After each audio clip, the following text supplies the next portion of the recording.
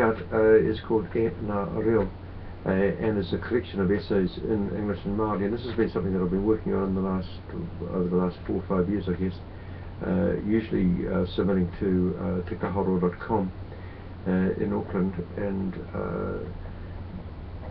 the idea is that I do a paragraph in Māori and then a paragraph in English. The paragraph in English goes over the paragraph in Māori. It doesn't exactly translate it, but it goes over the points. And sometimes it does exactly translate it, but there's no sort of intention on my part to provide a translation. It's really trying to get points across using both languages, and it seems to work. It seems to have been within I guess a small band of earnest readers. Thank you very much, Bill, for reading the things. It seems to have been all right.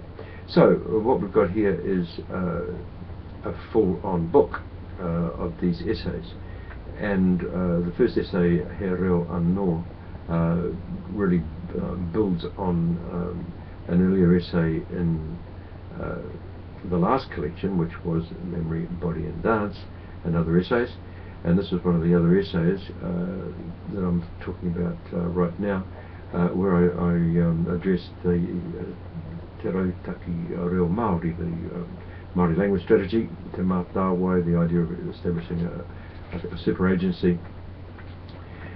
And this time around I'm doing it in Māori and English and fleshing it out. And it's quite interesting because doing it that way I can see the benefit of doing things in Māori and then in English instead of just in English, which the first one was, because you really do get to the edges of things, or I do. It suits. I find it very, very suitable. Yeah.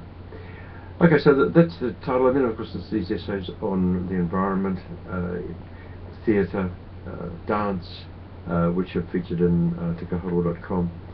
And yeah, there's been a lot of work in this particular book over 4 or 5 years, and I'm very, very happy with it. And it's the first time I've put everything together. So that's good too, I think. It means that it's a resource for vocabulary and a resource for styles. Lots of different, obviously if you're talking about arts you've got a style, if you're talking about the environment you've got a certain style as well. So there you go. Looking forward to this. Thank you very much.